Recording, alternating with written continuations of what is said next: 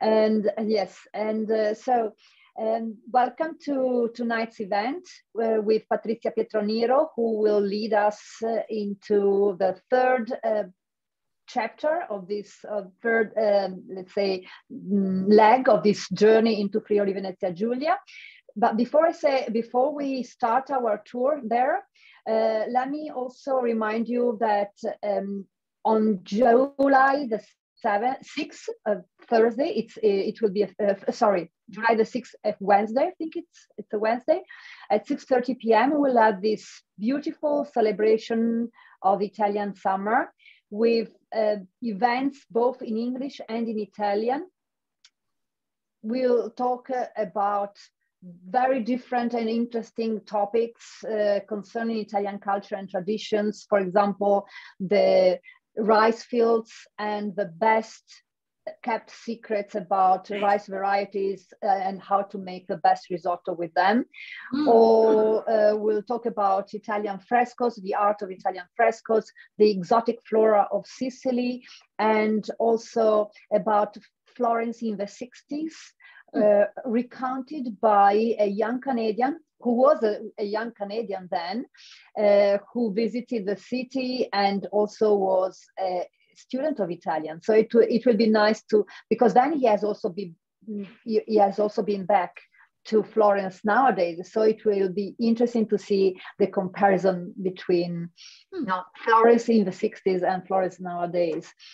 So without much further ado, let me leave the podium to Patrizia, and also let me remind you that the fourth leg of this journey will be on June 29th. So I stop sharing here and I leave it to you, Patrizia. Thank you. Okay, good. So, good evening. Thank you, Arianna, for your introduction, and many thanks to all participants to be here this evening, despite the warm / hot temperatures of these days, at least here in Vancouver. I appreciate your great interest for this hidden Italian corner, Friuli Venezia Giulia, maybe not so hidden anymore after our 2 webinars. So let's continue our journey in the region, in the city of Gorizia, along the border with Slovenia.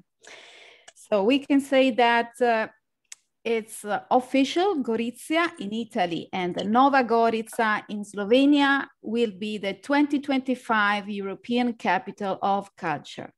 This is a very important title for both cities. For the first time, the capital of culture will be stretched across 2 countries. It's a great opportunity for the development of this area in terms of tourism, financial resources, culture, and jobs, of course.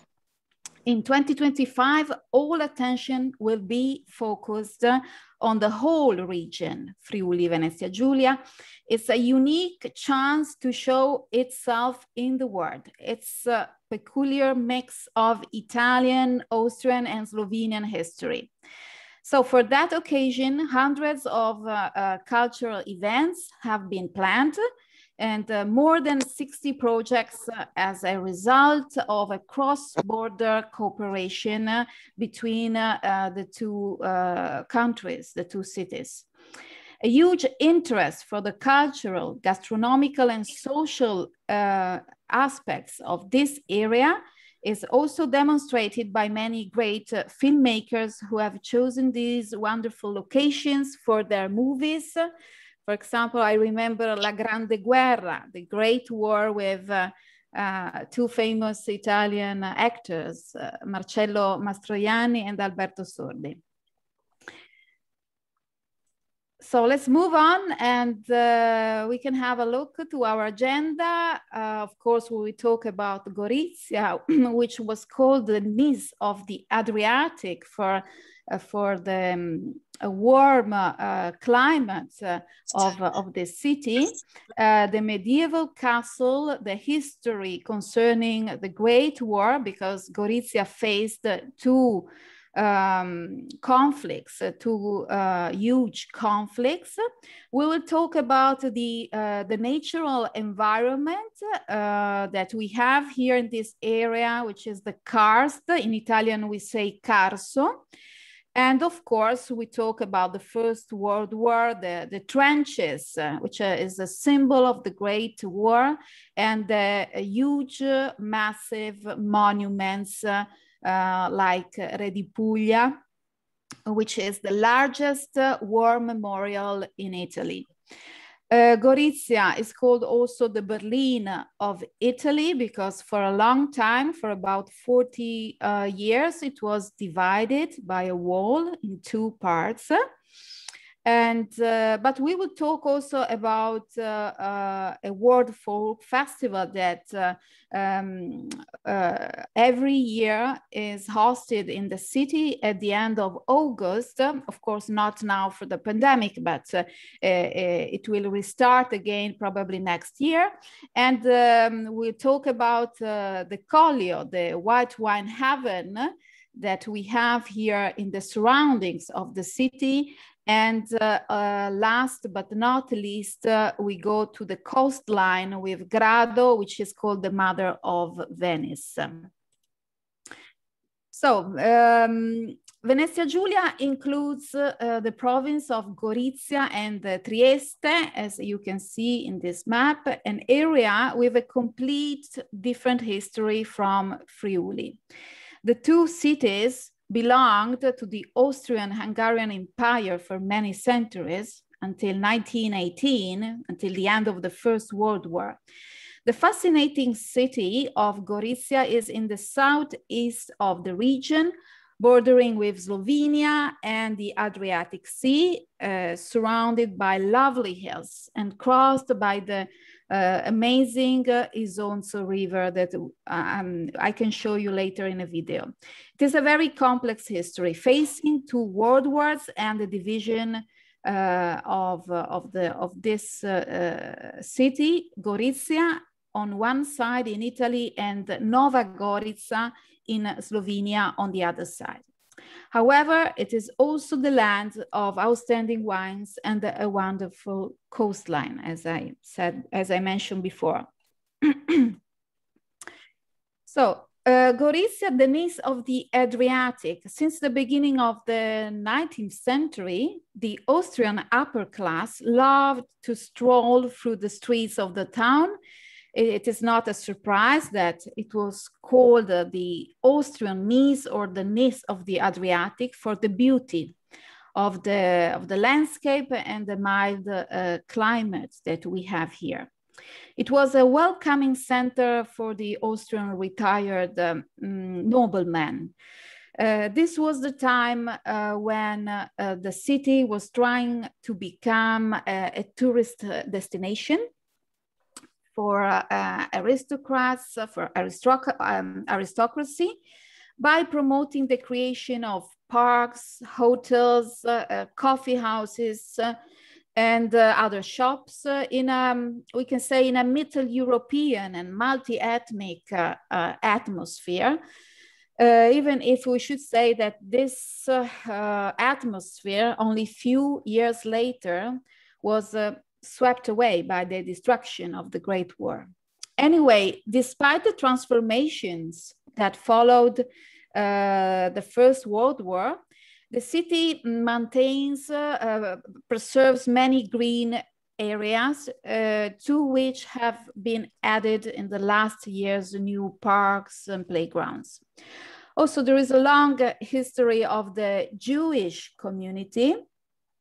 We can see here also in one of those pictures the synagogue, which had a strong economic role when the Austrian Emperor Joseph II abolished the ghetto and all forms of discrimination. So Jewish were allowed in the city to enroll at university and do any kind of work instead of carrying on only some specific activities, as it was in other cities, for example, in Venice or in other, but not only in Italy, in Europe in general. So we can really say that Gorizia was a multi-ethnic town.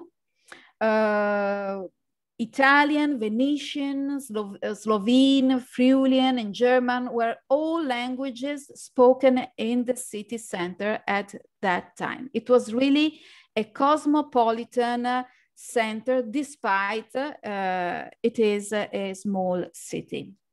Let me show you a video about, yeah.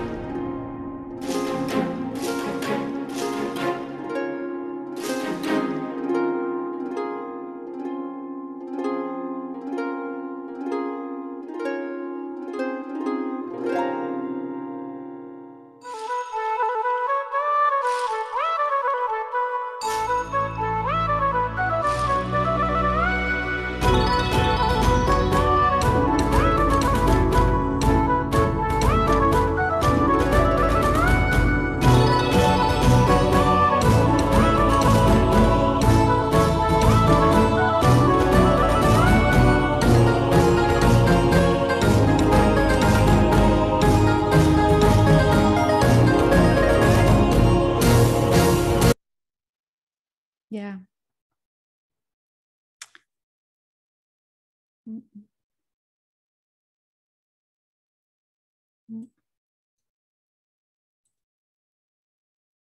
Okay.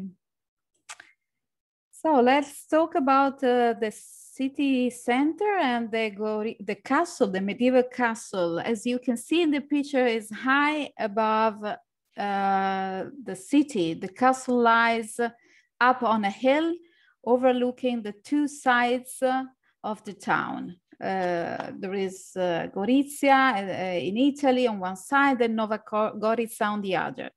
You can have a great view from the massive walls of the castle, of the ancient building, and you can also admire the hills of the Collio.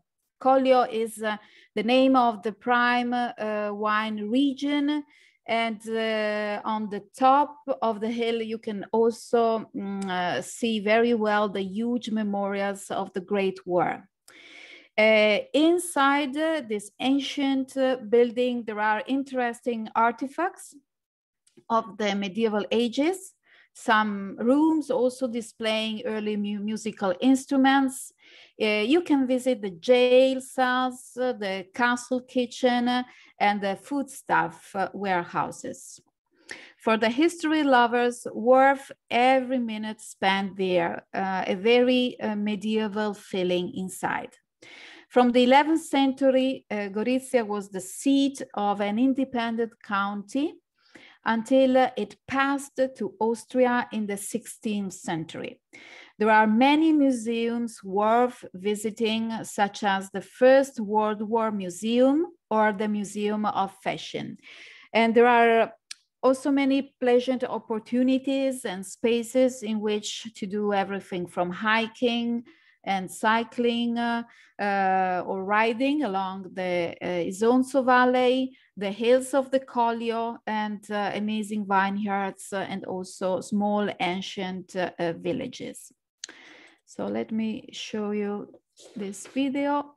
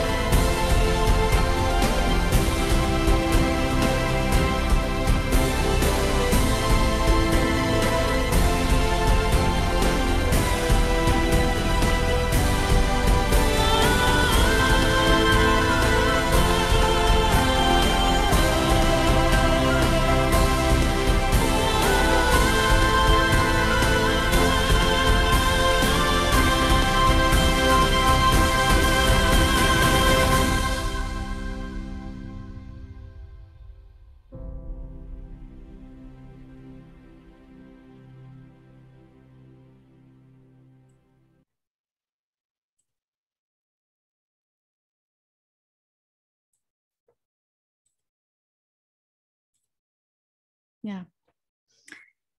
And now let's talk about the Great War. Yeah, the Great War, because Gorizia was not on the front line during the first 10 months of the Great War. But after some time, it was involved. As soon as Italy entered the war in May 1915, Gorizia found itself in the center of one of the largest battlefields, the strong conflict between Italy and the Austrian-Hungarian armies.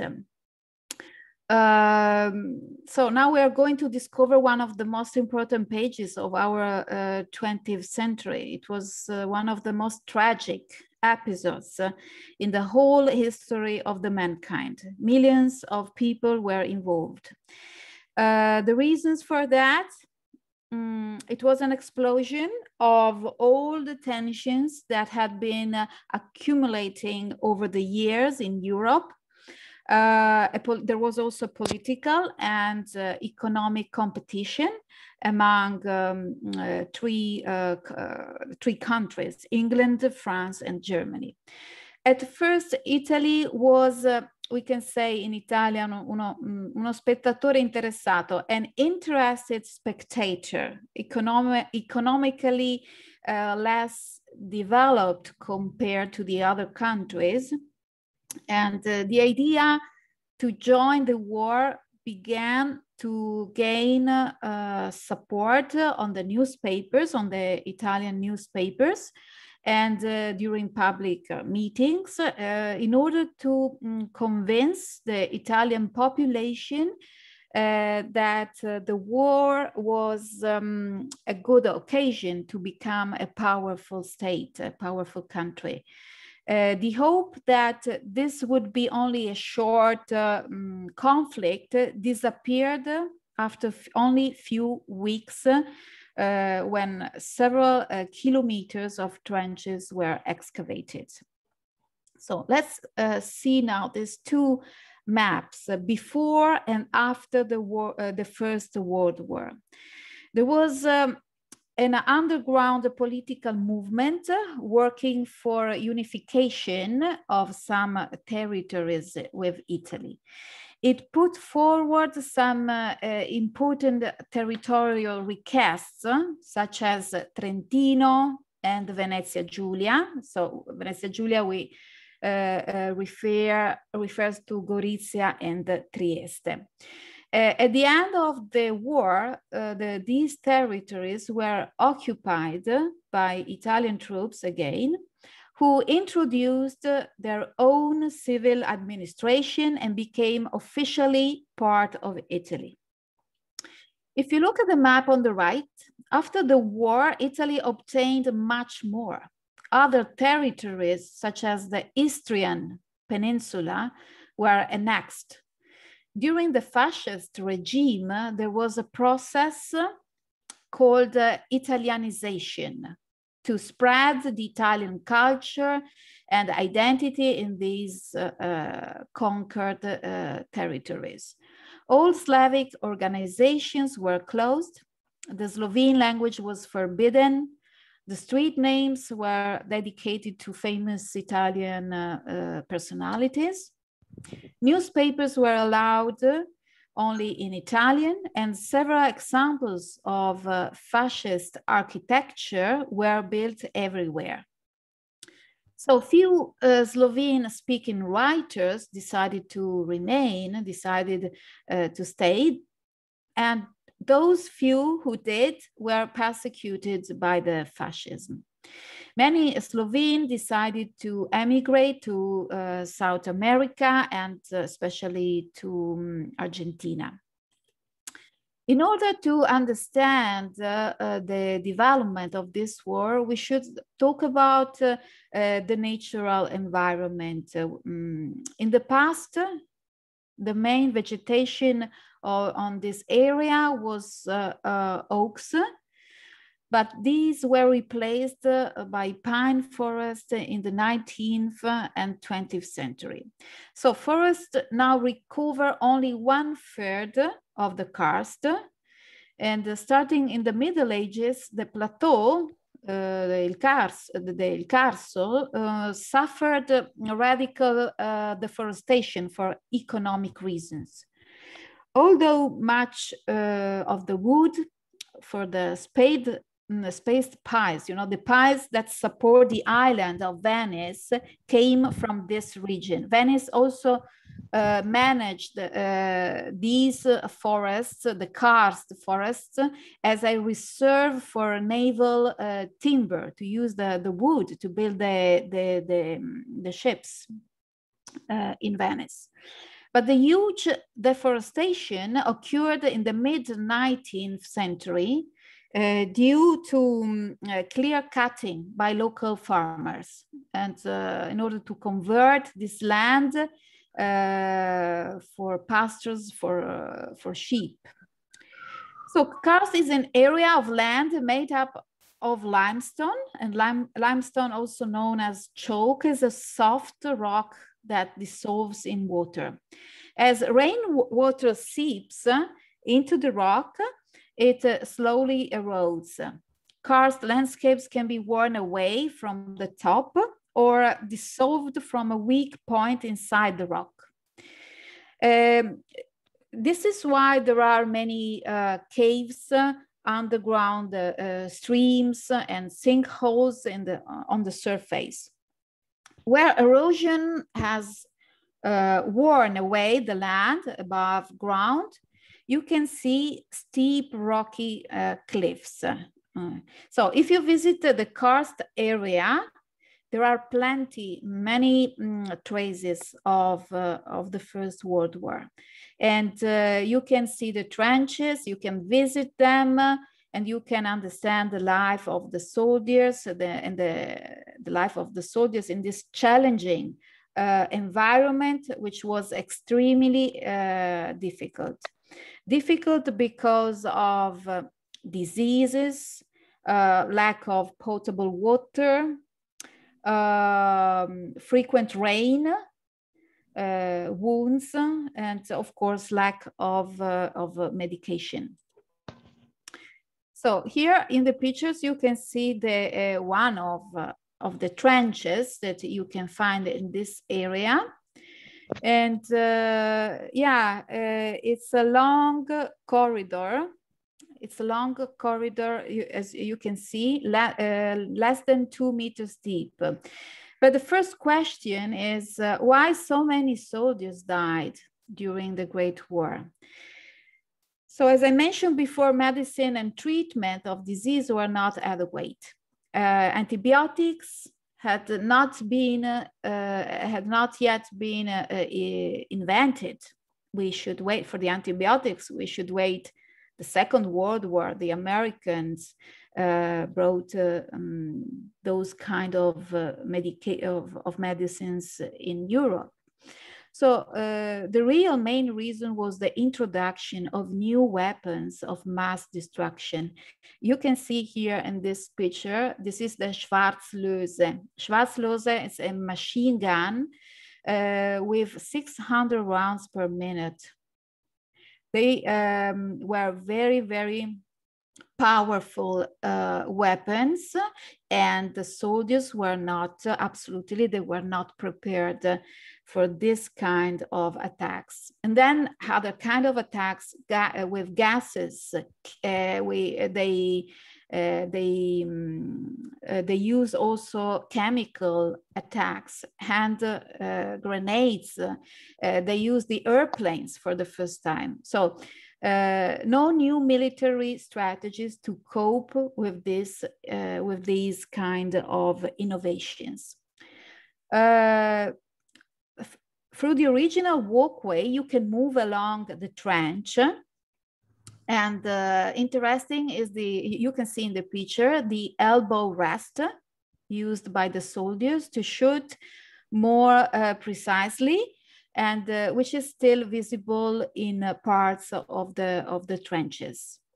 The Italian soldiers were not ready for this war because of lack of winter equipment, hand grenades, means of transport, machine guns, lack of military officers that were well trained, well prepared. So the karst was the theater for huge battles during the First World War. But they built, even if you can see this rocky environment, the soldiers built communication tunnels, trenches, and a lot of fortified areas. So if you go today, all these events can be discovered thanks to open air museums and war itineraries, with interesting walks to understand the soldiers' life and experiences. Like more than 1 century ago, we can walk along the trenches, explore the military buildings, and see the battlefields. A fascinating trip in the past, which continues with the visit of the massive memorials of this conflict. So visitors can still observe the concrete bases, the corridors, and the rooms used by the troops who lived in the trenches for weeks or months. You should imagine that about 65,000 workers worked for a long time along this track to build trenches and defensive outposts, roads, or tunnels. But all these extensive works were lost in only a few days. In October 1917, with the defeat of Caporetto, or Kobarid, because now it's in Slovenia, so it has a Slovene name. But for Italians, this battle is famous with the name of Caporetto, la disfatta di Caporetto, when the Italian troops were forced to withdraw for 100 kilometers. Yeah. So the first battles of the Isonzo did not achieve the results that were expected, and had revealed the lack of preparations by the Italian army to take part in a war based on positional warfare, and that would not last a short time. After the Italians took Gorizia in August 1916, Austrian troops continued to bomb the city, and at the end of 28 months of war, the city was devastated. Only a few buildings survived the war intact. As you can see, the town itself was seriously damaged, and most of its inhabitants had been evacuated by early 1916.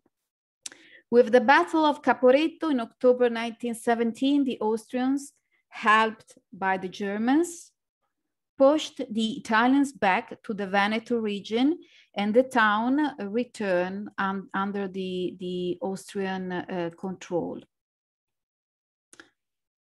Yeah. And now you can see Re di Puglia. Re di Puglia is Italy's largest memorial dedicated to the soldiers who fell in the Great War.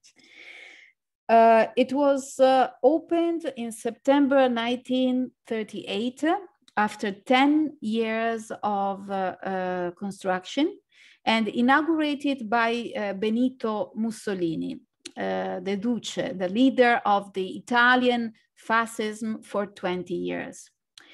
1938 was also the year of the first agreements with Hitler and the racial laws against the Jewish.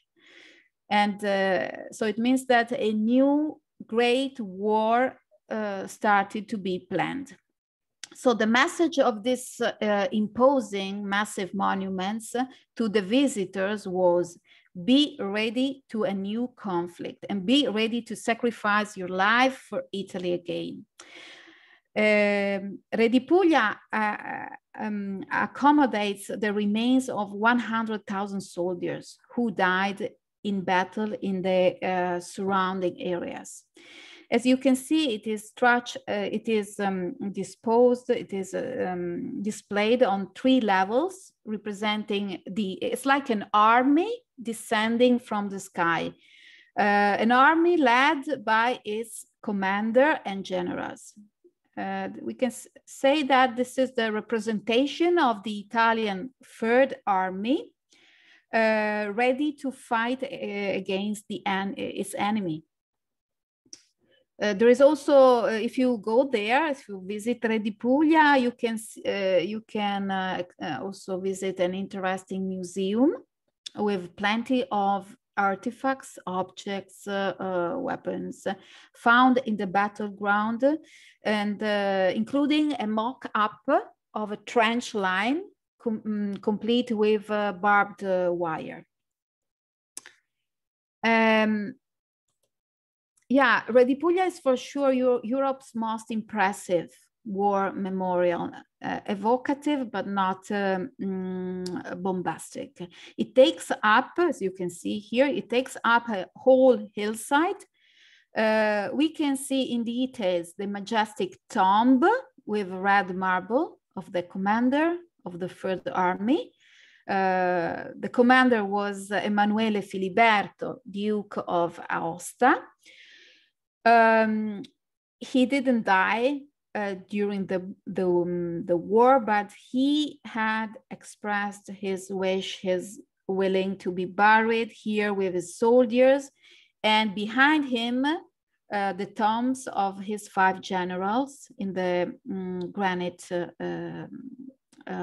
tombs. Yeah, behind them you can see 22 large steps rise, containing the remains of 40,000 identified soldiers in alphabetical order.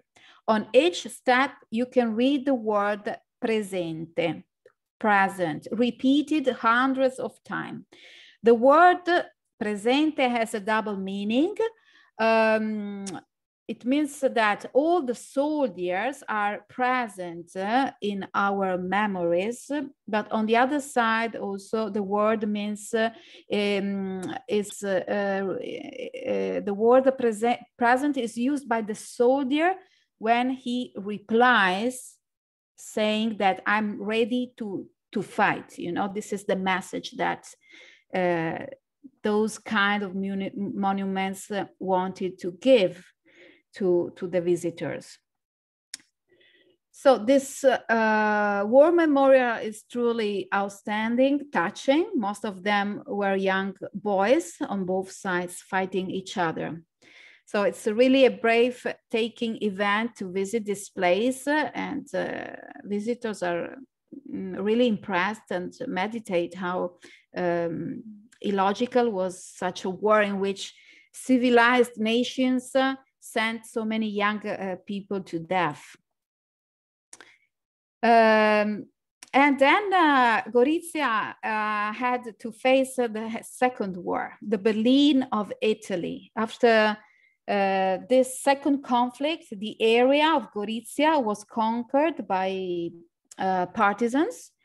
And in 1947, most of the territory was annexed to Yugoslavia, while a smaller part, including the city, was annexed to Italy. Though a border city, Gorizia was only in part crossed by the border with Yugoslavia. Some important old buildings once belonging to Gorizia were included in the Yugoslav territory. So these include, for example, the old railway station of the Transalpina.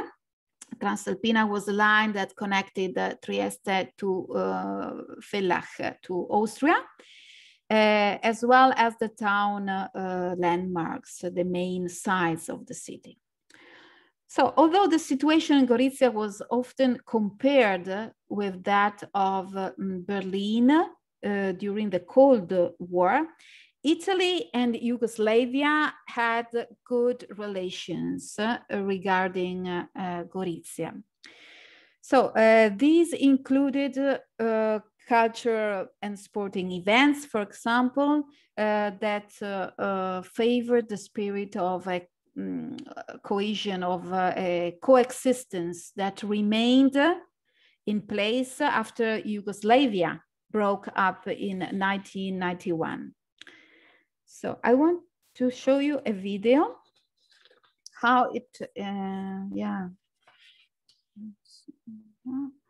how it was. It's a old video, but very interesting. It's not well done. Anyway, interesting to see the division physically. You can see you can say in brackets, the wall, even if it's not.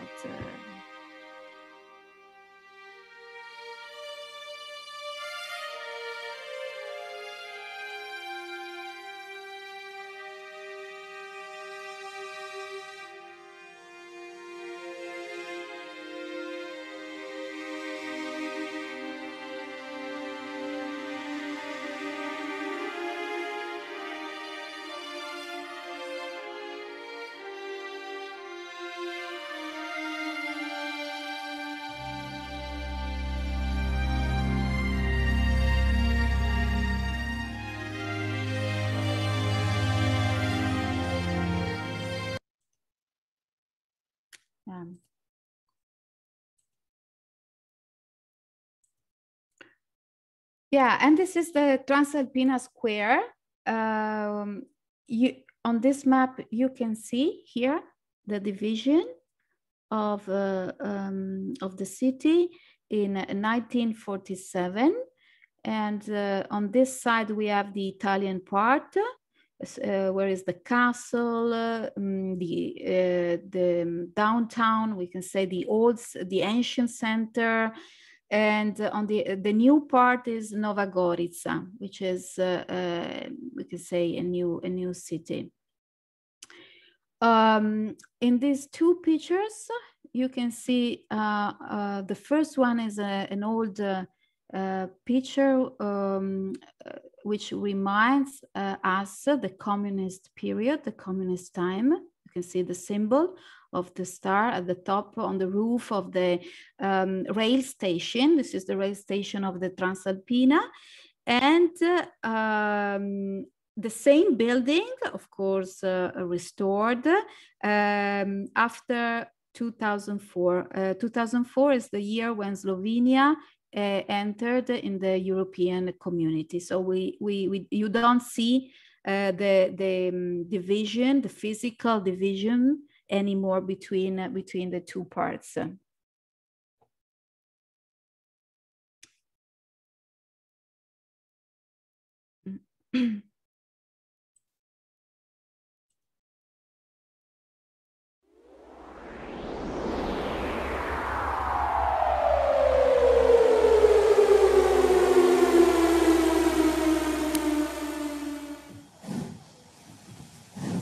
Everything was born here in 1906, when this train station was created by hands of Austrian Empire in a pretty city of East Italy.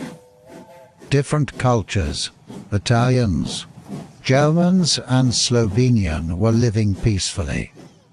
But in year 1915, a First World War ravaged this territory and the Austrian troops were defeated after bloody 12 battles. Almost 1 million of humans died and the city devastated. Although with a huge sacrifice, Italians conquered again this square. Some years later, military uniforms were again marching here. Another world war was spreading its terror with new bombs and deportations toward concentration camps. However, democracy always overbears against any dictatorship. Partisans and overseas soldiers brought again the freedom in this defaced land. Allied troops and Yugoslavian army controlled this territory for other 2 years. After the end of war, a border was traced in the city, and it split this square in 2 countries. It was the beginning of Cold War. People, always used to live together, was definitely separated and often moved away from their families. A wall was built here and military troops were deployed for controlling each other.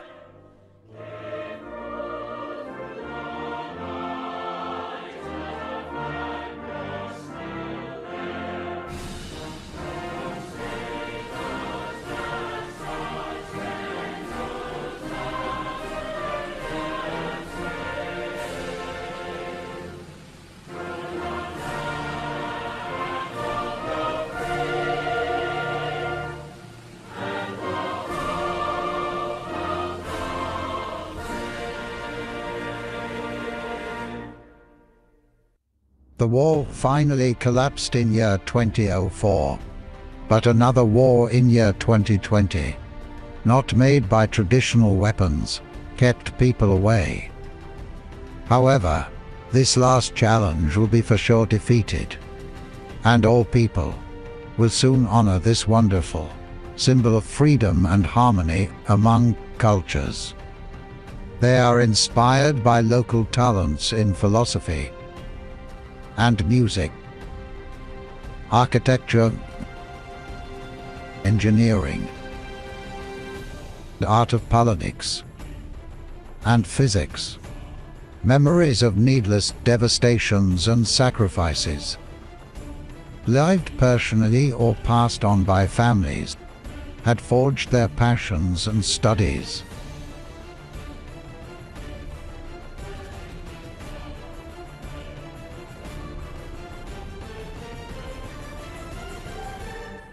That's the borderless square. Traditions and languages are different among countries. However, culture is universal and borderless, as this square. It's not only the cultivation of our mind. Culture is also a bridge toward freedom and democracy. It is a cradle and a shelter that protect us against any war and discrimination. A long path of human evolution, and in our future, we will tackle new military conflicts and diseases, but in any hard times, principles of our fathers and memories of their sacrifices, here, they will be always firmly guarded as our heritage. That's the borderless square.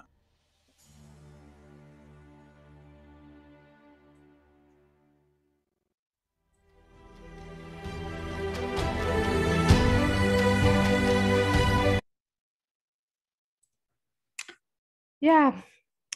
Now, yeah, it's a very touching video, but also very relevant to understand what happened from the First World War up to now. And as you can see, Slovenia's entry in the European Union in 2004, good relations between the two countries. So it means that you can, in the city, you can breathe the suspended atmosphere, which is typical of a border city. In the Piazza Transalpina, which until 2004 was physically divided by a wall, you will walk with one foot in Italy and one foot in Slovenia, something amazing. Thanks to its special geographic location, it has always been influenced by a combination of different civilizations, Latin, Slavic, and Germanic all together. So situated on the eastern border, it has always played an important role in Central Europe. The square now is a urban open space in common between the two countries. It's a symbolic, it has a symbolic value representing the coexistence of two cities and the overcoming of conflicts, not only between two countries, but also between two opposite worlds.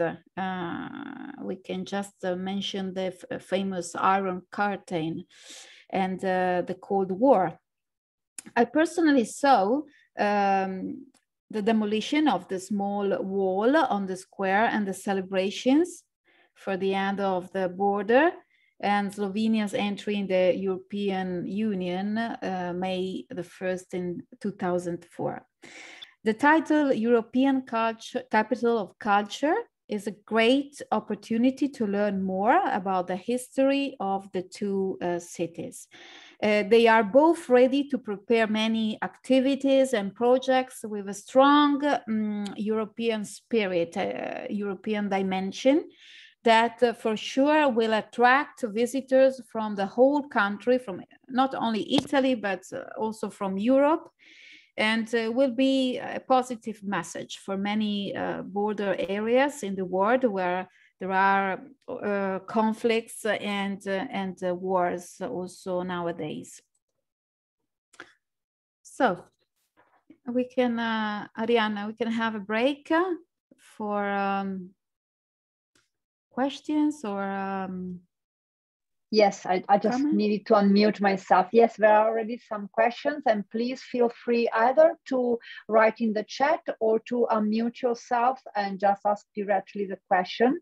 In the meantime, I will start reading the questions that have already been sent via the chat. The first question was, why is it called King of Puglia?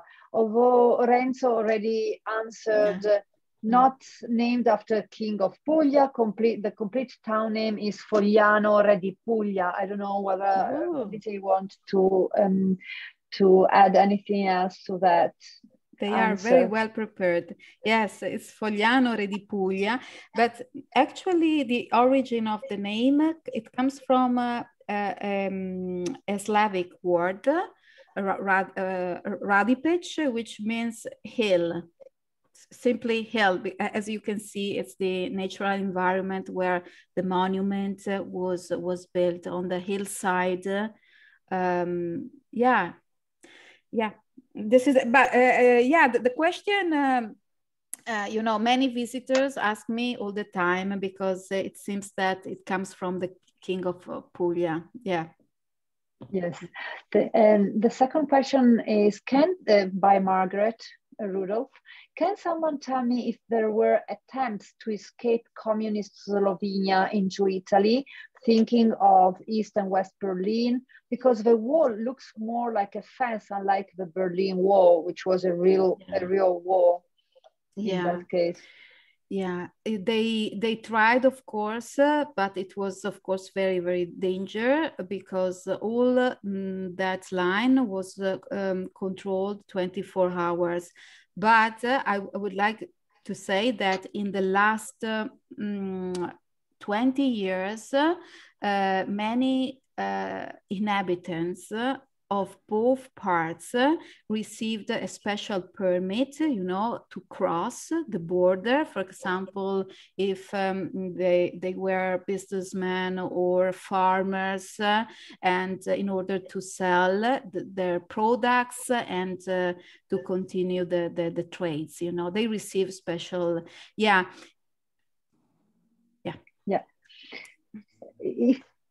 Are there any other questions that you would like to ask directly to Patrizia? Please feel free to unmute yourselves if you have.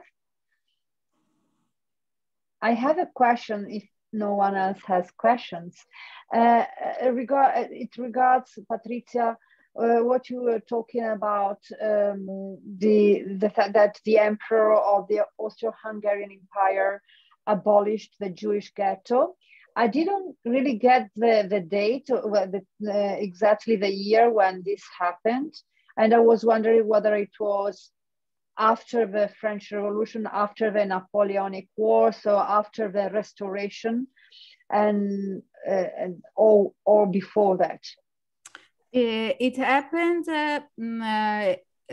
during the 18th century. Exactly, it was 1748, I think, something like this. So it was before the French Revolution, yes. And the Empress Maria Theresa, the Austrian Empress, continued this kind of policy to give freedom not only to the Jewish community but also to other to all the religious communities. Actually, it has been done in order to promote the commerce, the trades, you know, it was not actually a very religious reason to do that, but economically, especially economic. So there was not any idealistic... In order to attract, a lot of traders, you know, from other religions in Gorizia and Trieste as well. Trieste was the only port of the Austrian Empire. Yes, because it's with the Napoleonic Wars. So Napoleon Bonaparte was the one who abolished the ghettos throughout Europe. But then after the Battle of Waterloo, and after his exile, then and after the Restoration, the Jewish ghettos were reinstated throughout Europe.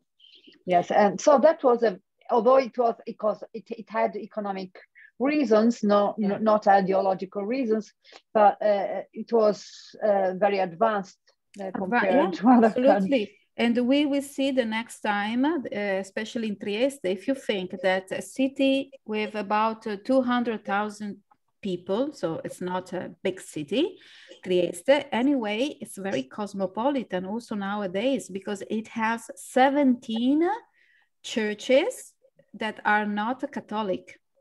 Mm-hmm. Something really impressive. Yeah, absolutely. So there are also the Orthodox, the Christian Orthodox from the former ancient Roman Empire in Greece, so the Eastern Roman empires, and so that kind of tradition is still there. Yes. Yeah. No, and so,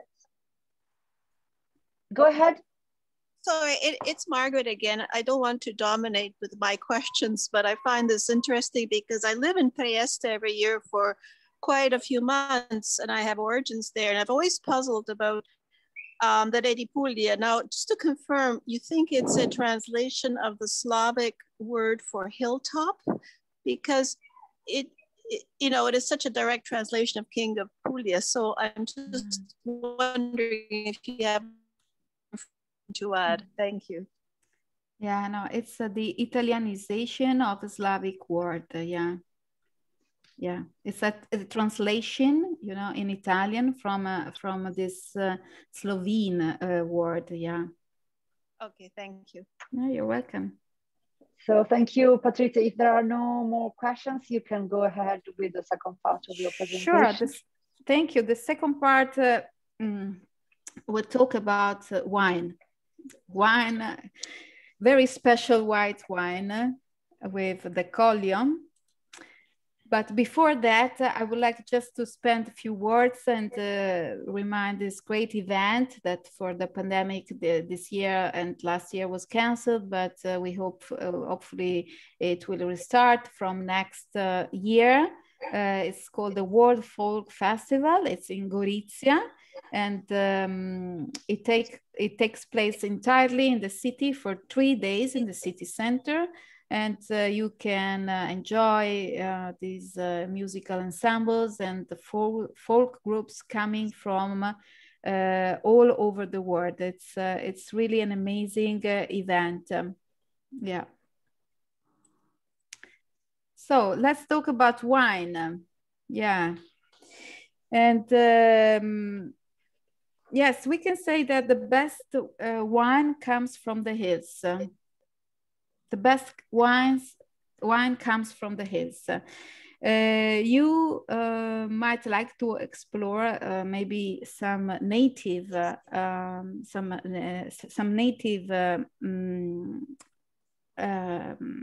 plants. In Friuli Venezia Giulia, we have this stock wine, which is produced from 26 different grape varieties. You can imagine half of them are native varieties, which means they have their origin in the region. Aniche is a sweet wine from Piccolite and Ramandolo. And we have also red varieties like Refosco, Cabernet, Merlot, Pinot, but the most famous ones are the white wines, especially the Friulano. It's called Friulano, Ribolla, and Malvasia. These three wines are native indigenous plants. So Collio is a beautiful hilly area that partially rose into nearby Slovenia between the Julian Alps and the Adriatic Sea. It is a small but mixed and fascinating area, producing, we can say, some of the best worldwide known white wines. The name Collio is taken from the Italian word colli, which means hillsides, and describes the soil of this area. Peculiar landscape is the Collio, land of outstanding white wines. It is a series of hills covered by vines. You can follow the Strada del Vino e Ciliegie, the wine and cherries route in the area, with stopovers at farms or orchards, vineyards, and wineries for tasting and drinking. It's amazing. Over 85% of the production is in white wine grape varieties. Wine has been produced here since ancient times. The cold eastern winds meet the warmness of the Adriatic Sea, and the soil consists of marl, lime rock. It's a lime rock mixed with sandstone, and it's called polka. This is another Slavic name that offers minerals and salinity to the wines. So these conditions provide a fast maturation of the wine and offer complex and extremely elegant white wines. I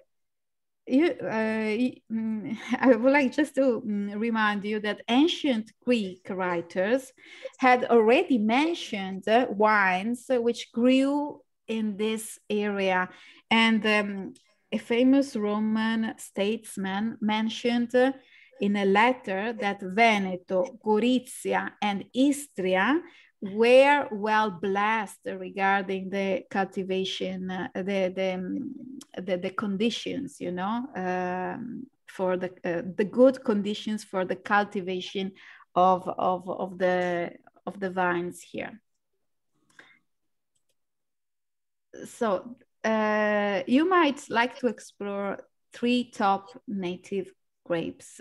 Even the ordinary Tokai Friulano is terrific with its taste of pear, herbs, peach, and citrus, and can be enjoyed with various dishes. The second one is the Ribolla Gialla. It's made 100% from the grape bearing the same name, and the result is a straw yellow wine with a fresh taste, enjoyed either with fish or as an aperitif. The last one is Picolite. It's a special sweet wine with flavors of figs and minerals, and goes perfectly with pastries, aged cheeses, or just alone as vino da meditazione, no? Meditation wine. Picolite has a limited production. It's quite expensive, 50, 60 euros for a bottle. It's very difficult also to find. If you find it, you're lucky. It is also called the king's wine, as many European royal families enjoyed it in the last centuries. They used to buy the Picolite to have it on the royal tables. If you go to Friuli Venezia Giulia, do not miss the great experience to taste these indigenous native wines, at least one of them. Yeah. So Collio enjoys a mild climate with summers that are not hot, that are hot, but not stifling, and winters that are cold and often rainy. There is an excellent diurnal temperature variation. This means warm, sunny days, which help bring the grapes to optimal ripeness. And we have cool, fresh nights to help them retain their acidity. Thanks to the warm winds from the Adriatic Sea, grapes are kept dry, and the mountains to the north protect the region from cold winds. So the environment is excellent for this kind of production. Family-owned boutique wineries. Yeah, unlike most other wine zones in Italy, the reputation of Collio for top white wines has been built by small producers who have shown that it is possible to produce world-class white wine from almost unknown local grapes, as well as from international varieties. Some winemakers include German wine making techniques like cold fermentation to white wine production. So today the winemaking on the region is very technologically advanced with refrigerated fermentation tanks, modern wine presses, and so on, in order to maximize the fresh fruit and the characteristics of the grapes. So these specific production methods help create a style of wine found nowhere else in Italy, and I would like to say in the world. The Collio experience is a highlight with its stunning wines, traditional food, historical elements. But people, of course, are of great importance to the story. Each is proud to be from Collio, like the family I would like to present in this video, historical winemakers able to join tradition and modernity. In many ways, these wines and their winemakers were and still are trendsetters in the rebirth of Italian wines as quality wines on the international scene. This video is related to an historical family. They are Yerman. I don't want to advertise any brand, but I choose this video because you can understand the high levels of production they have. They have a very long history as winemakers.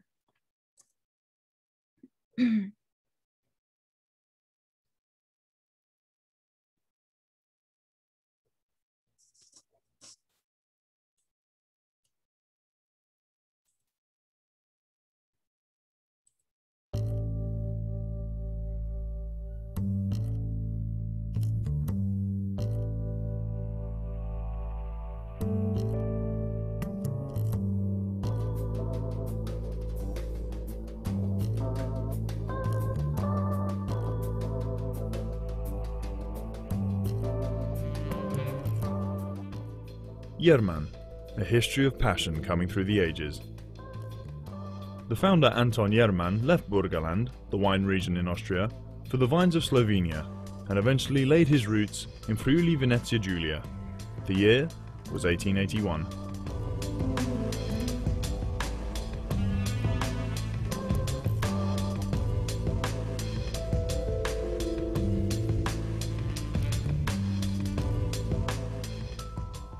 Today, Yerman is an estate of 130 hectares of vineyard, constantly communicating with the rest of the world.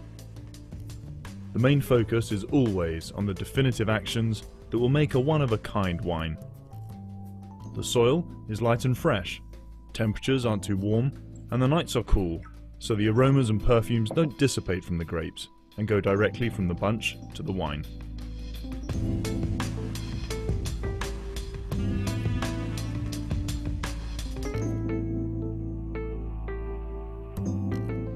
There is a strong bond between the Yerman family, their brand image, and their vinification style.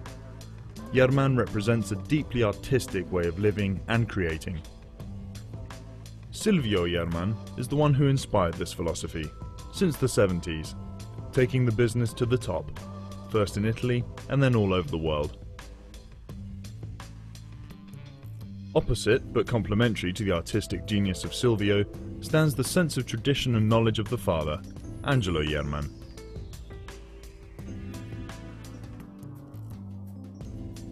Speriamo che l'azienda vada avanti bene, perché il nostro mercato non è un mercato nazionale oppure regionale come che avevo io, è mondiale.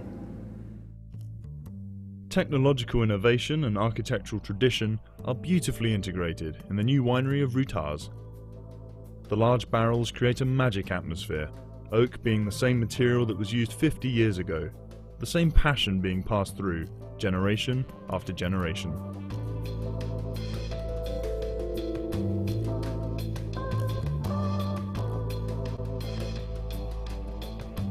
When beautiful vineyards and grapes are grown with constant attention and care, it becomes easy to make a good wine.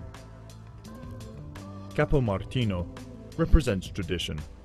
It's made of a blend of 4 indigenous grapes, Tokai, Malvasia, Ribola and Piccolit.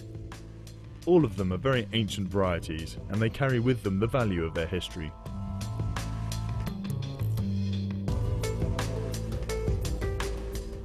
Dreams is a Chardonnay wine with a peculiar history. Born from the melody of a famous U2 song, Where the Streets Have No Name, Silvio Yerman was listening to this song when he created this wine, first naming it Where the Dreams Have No End, and then later simply Dreams. Dreams reflects the artistic sensibility of its creator and testifies a unique style, an idea of a wine that can make you dream every day. Vintage Tunina is the wine responsible for the company's success, more than any other. Its adventure began in 1975 when Silvio Yerman decided to vinify an ancient vineyard in a modern way. The grape varieties Chardonnay, Sauvignon, Malvasia, Ribola and Piccolit were planted, harvested and vinified together, with a low temperature fermentation in stainless steel in order to keep the freshness of the varieties. Vintage Tunina is an elegant masterpiece, inspired by the beauty of women. The name is an homage to the old owner of the land where the vineyard was planted, and to the poorest lover of Casanova, both of whom were named Tunina.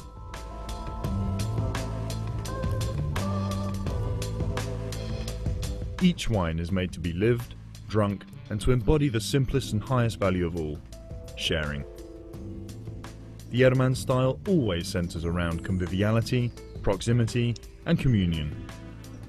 To share moments of pleasure with people they love. To pass on their own deep passion for fine wine to every wine lover.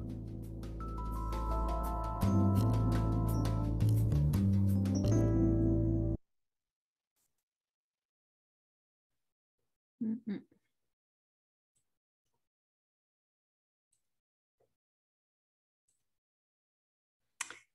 Yes. I want to, Arianna, would you like to read with me these words related to the winery? Yes, yeah? Sure. Okay, so would you like to read in English? I read in Italian. I read in English and you will read in Italian. Okay. Wine. Vino. Winery. Cantina.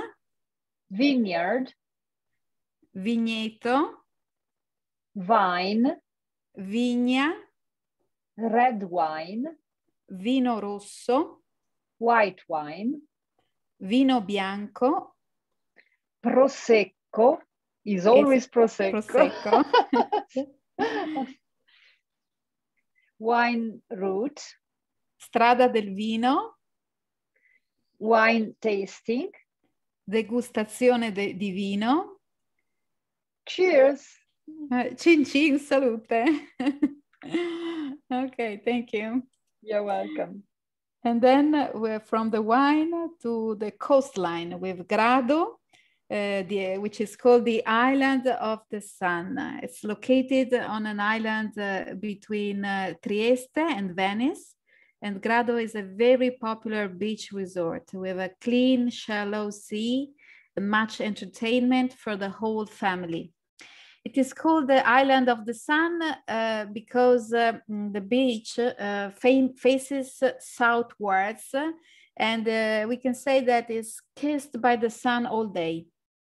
And, you know, the Grado was a poor fisherman's village, but thanks to the excellent quality of its sand, it has become an upscale tourist resort. It is full of green areas, bars, restaurants, playgrounds, a large pine forest, and there is a marvelous long cycle lane. There are small harbors for fishing, motor and sailing boats. There are modern houses and hotels, but also ancient, elegant summer residences belonged to the Austrian upper class of the 19th century. When it was part of the Austrian Empire, the famous emperor Francis Joseph, used to spend his vacation here with his famous wife, Elizabeth, known with the nickname of Sissi, the Empress, the Austrian Empress Sissi. As you can see, Grado is a stripe of land between the Adriatic Sea and the lagoon. The sea air is pure, ventilated climate. There is a high rate of iodine, dense salt content in the water. So the place became famous for its therapeutic qualities, and was opened the first official spa of the empire in 1873.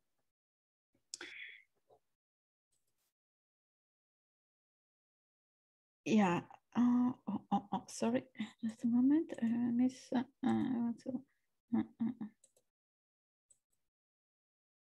Okay.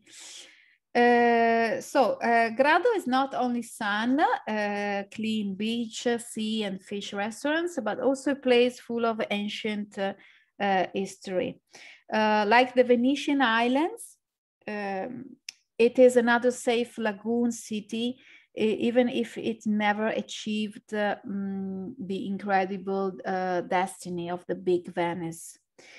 And a few blocks from the seafront, there is the Basilica of Santa Eufemia, which is a gem of the Paleo-Christian time. The original church was built by the refugees fleeing from the mainland from Aquileia in the 5th and 6th century.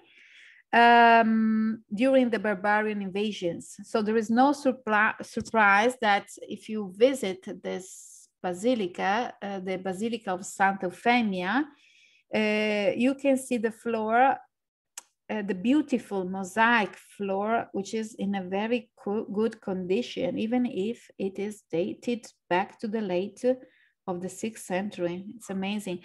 And so if you go to Grado, don't miss this simple but very impressive church. And it really gives you a sort of feeling and understanding of what early Christianity might have been. It's a place to spend many quiet moments in the small historical center. And the center can be easily visited on foot. Yeah.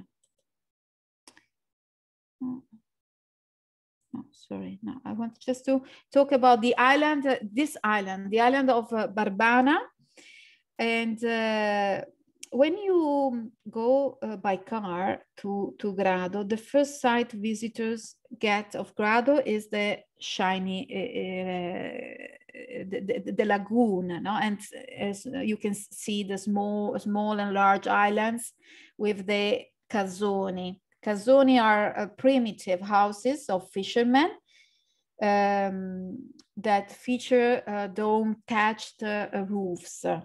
Arriving from the mainland, you drive a long way across the lagoon that is divided by a panoramic road.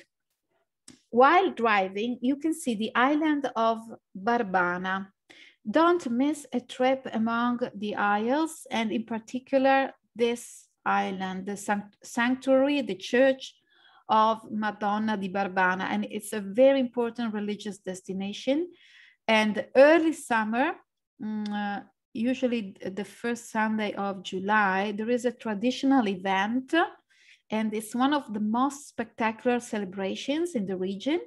It is called the Perdon di Barbana, a fascinating parade of boats from Grado to the church, which is on the island. So since centuries, the inhabitants of the island of Grado dedicate the first weekend of July to this feast. As I mentioned before, it's a traditional feast by boat toward the island to thank the Blessed Virgin, to thank the Saint Mary, for a specific reason, that in the 15th century, it is said that the Madonna saved the island from a terrible plague.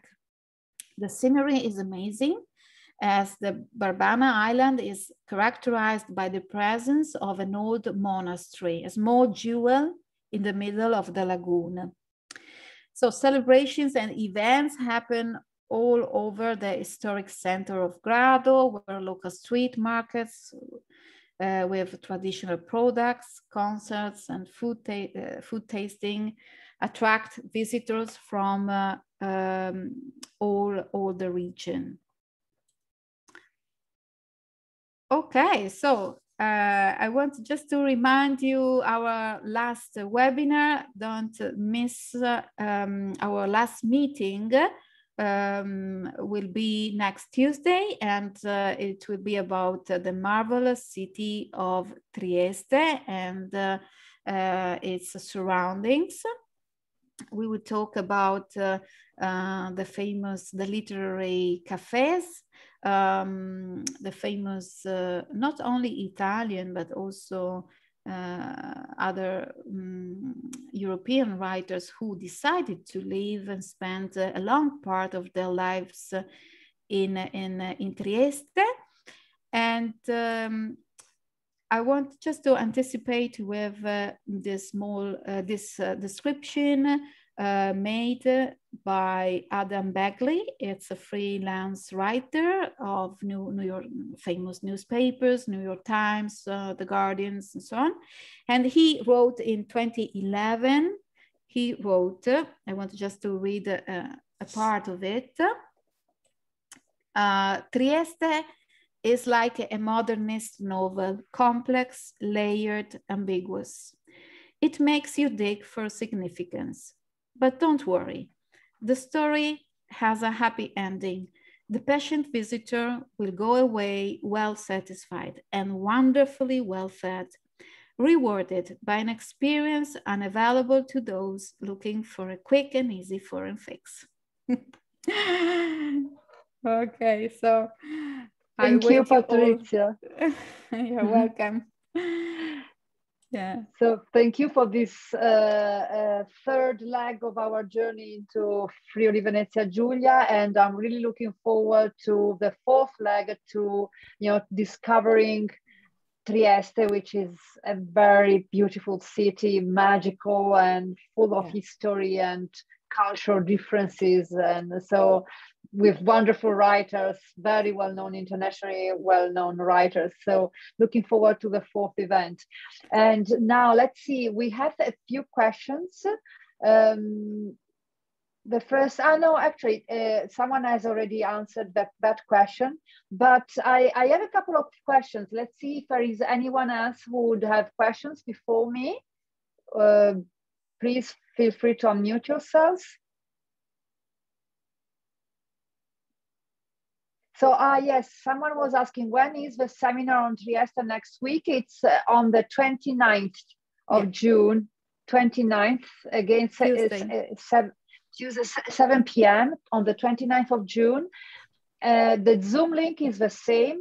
I always ask you if it's possible to re-register you again on our website, so that you will be receiving a reminder.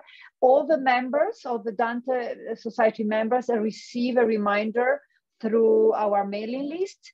and so either you are a member or you re-register, so to receive that reminder.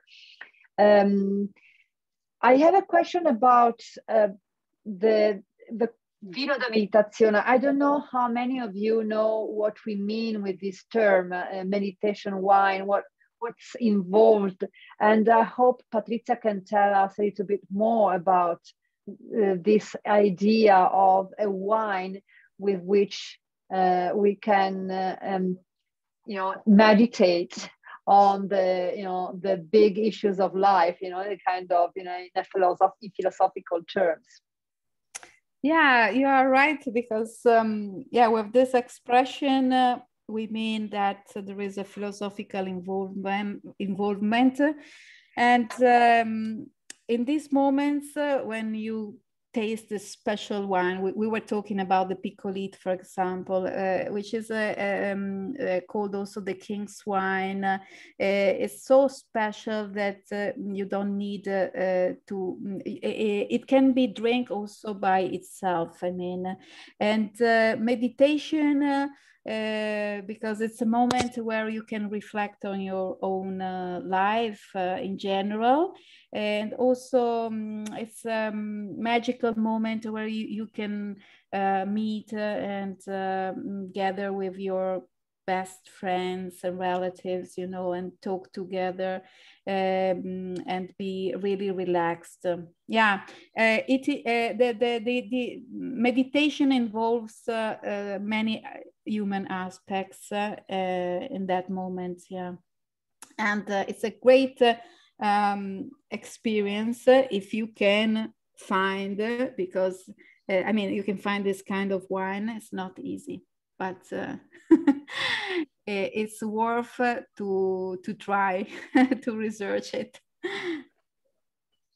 Thank you, Patrizia. And someone was asking, can you repeat what you said about Florence, please? Fatima.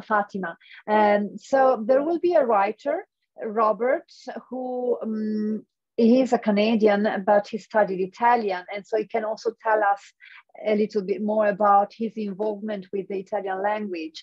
He wrote a book titled Florence and Me, and he will be talking about this book, which recounts his experience as a young student in Florence in the 1960s and how Florence was at the time. And then when he went back later in life, how the city has changed, with mass tourism. So it's a totally different experience from those times when, American tourists were still a minority, and we didn't have any Japanese tourists in Florence in the 1960s. So things have changed. Also, the way Italians behave have changed. So the traditions and rituals have changed. So it will be very interesting to listen to Robert.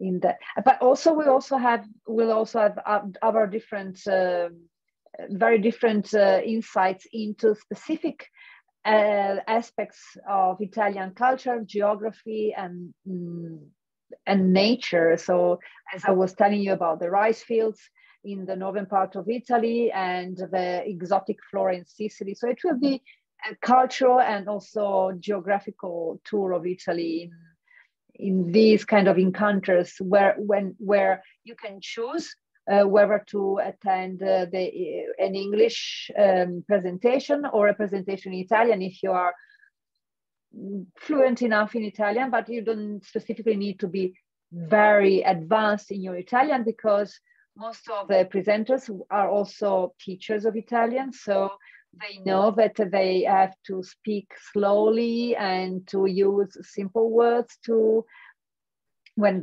speaking Italian, in order for everyone to be able to understand what they are saying. And then we'll have a chat again, to help with, different difficult words or unusual words, unusual turns of phrase, turns of a sentence. So if we don't have any other Yes, during, and also, let me see if there are any other questions. Angela Rufe is more a comment, I guess. I lived in Duino near Trieste for a few years. Thank you for a little bit of nostalgia. Wonderful presentation, and many thanks to all of who made this session happen. Yes, thank you for all your comments. Very good presentation again from Fatima. I really enjoyed it. Thanks a lot, Patrizia. So a lot of interesting compliments for you, Patrizia. Thank you. Thank you so much. And it's 8:30, and I think if you want to still enjoy a little bit of this beautiful summer light, I think we all deserve it. And so we'll see you on the 29th of June for this fourth session of our webinar. Very well. Bye-bye to everyone. Thank you. And I will Thank be you so stopping much. this Thank you for your attention and your time.